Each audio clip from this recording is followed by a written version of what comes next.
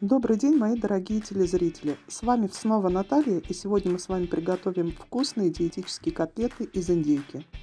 Фарш мы с вами будем готовить без яиц, без молока и без хлеба, но котлеты будут очень нежные, очень вкусные, энергетическая ценность 161 килокалория на 100 грамм.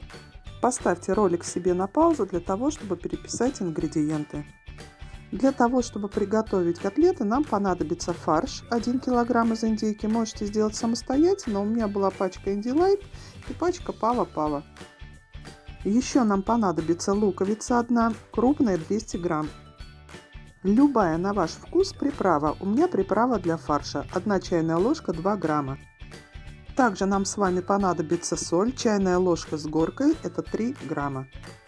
И последний ингредиент — это свежий укроп. Я взяла 5 веточек, 20 грамм, а вы кладите столько, сколько считаете нужно. Перед началом приготовления котлет нам, конечно же, надо почистить лук. Очищенный лук пропускаем через блендер. Моем под проточной водой укроп и нарезаем его как можно мельче. В однородную массу я смешала 2 пачки фарша. Добавила в фарш по 1 чайной ложке соли и специй. Теперь осталось добавить лук и порезанный мелко укроп.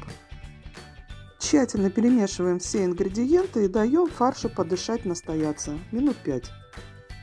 Тем временем ставим сковородку на средний огонь и вливаем воду, примерно 300 грамм. Формируем наши котлеты и выкладываем в сковороду. Сковородку накрываем крышкой и тушим минут 5-7 наши котлеты. Переворачиваем наши котлеты на другую сторону, опять накрываем крышкой и тушим минуты 3. Котлеты готовы, выкладываем их в тару. Котлеты получаются из индейки очень нежные, сочные и вкусные. Раскладываем по порциям, я дополнительно сделала еще пюре из цветной капусты. И всем приятного аппетита! Дорогие мои любимые, с вами была Наталья, я с вами прощаюсь. Если понравился рецепт, ставьте лайки и оставляйте комментарии. До новых встреч, пока-пока!